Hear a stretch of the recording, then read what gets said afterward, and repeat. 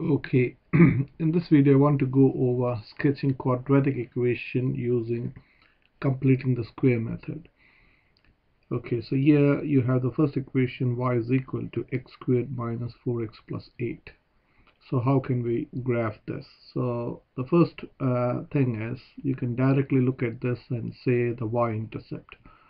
Your y-intercept or the y-intercept is when x is equal to 0.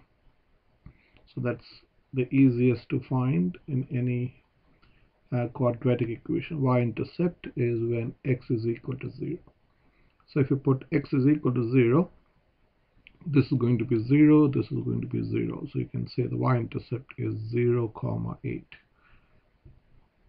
Okay, now to write the vertex form, so let's write the vertex form. So vertex form can be written by using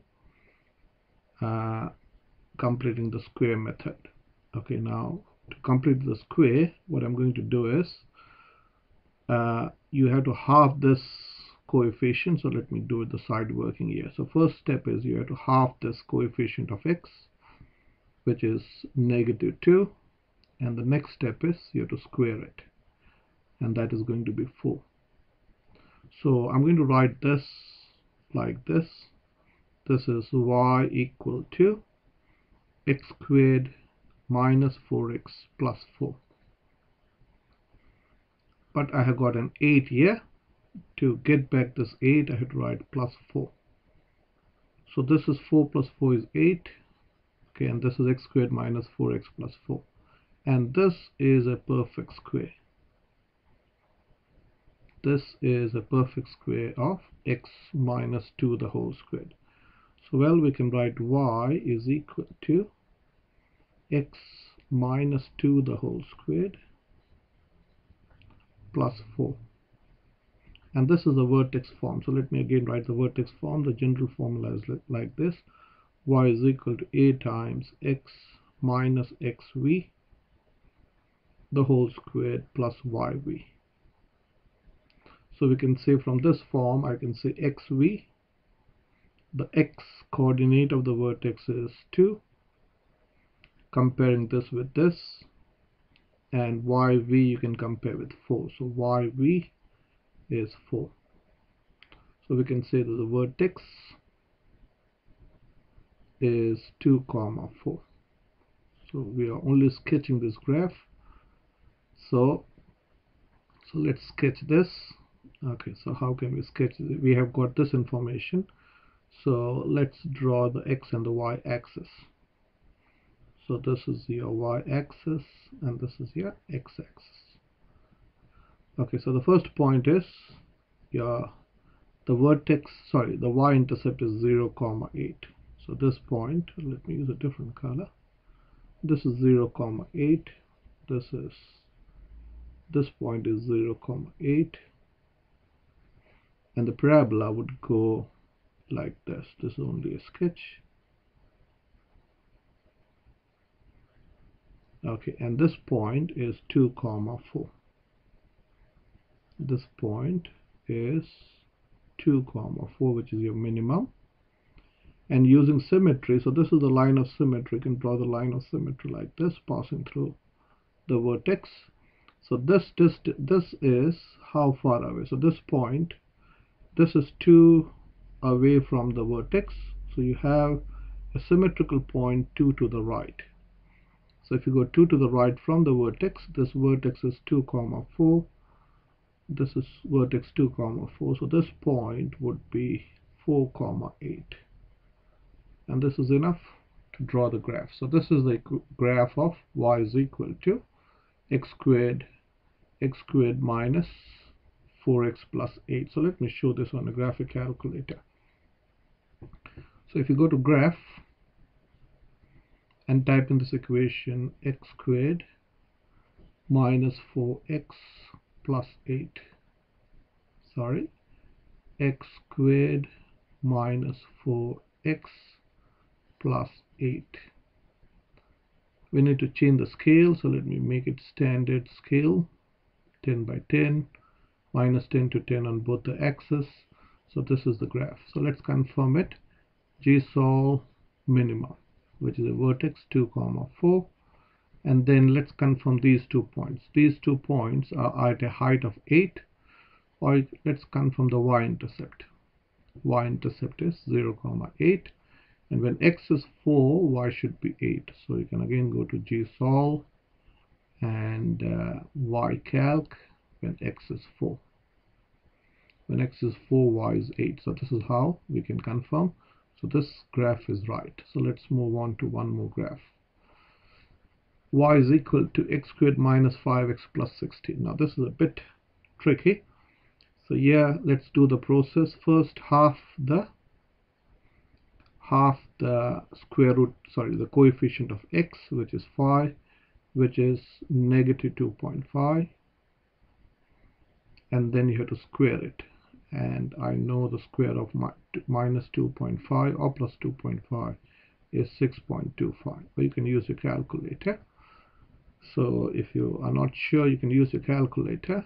So let me drag it in. So you can always, when it's negative, you should always put it in the bracket. Where is the bracket? So you can minus, oops, it's not like this. So let me get my some. So if you're using any calculator, I like to use this calculator. Minus 2.5 squared is 6.25. Okay, so the process is, I'm going to write this as y is equal to x squared minus 5x plus 6.25. Now I have to get back to the 16. So plus what gives me 16? So I use my calculator, that is 16, take away 6.25, which is 9.75. So I should write here 9.75. So this is a perfect square, and these two will make 16. So I can say y is equal to write the perfect square, you write x from here and half, you put a minus from here and 2.5 like this, x minus 2.5 the whole square. Now just to confirm, if you expand this out, you should get this. I hope you can see x times x will give you x squared, and then you got minus 2.5x minus 2.5x will give you minus 5x, and then you'll get minus 2.5 squared will give you 6.25 plus 9.75. So it's always good to write the vertex form to compare. So the vertex form is like this: a times x minus xv the whole squared plus yv. So the vertex, we forgot to write the y-intercept. I hope you can see the y-intercept is going to be how much. Think about it. So the vertex is going to be 2.5 comma 9.75,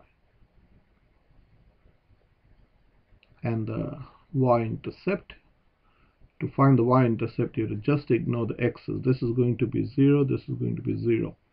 For y-intercept, your the x has to be 0, so the y-intercept is going to be 0 comma 16. So let's sketch this. Okay, so let's graph this.